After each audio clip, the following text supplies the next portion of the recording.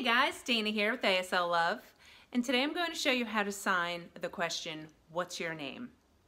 So as I've mentioned in other videos, American Sign Language is not English word for word order, and this is a perfect example of it.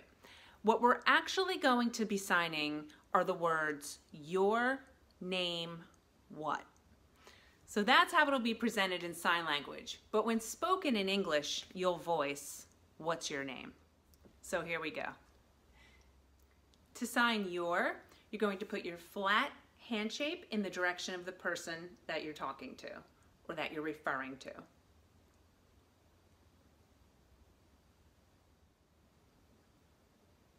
To sign name, you have both your pointer and your middle finger together. You need both hands for this sign. It's a double motion.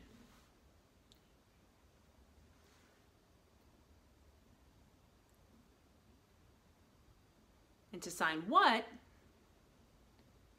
again, double motion, or just a little shake.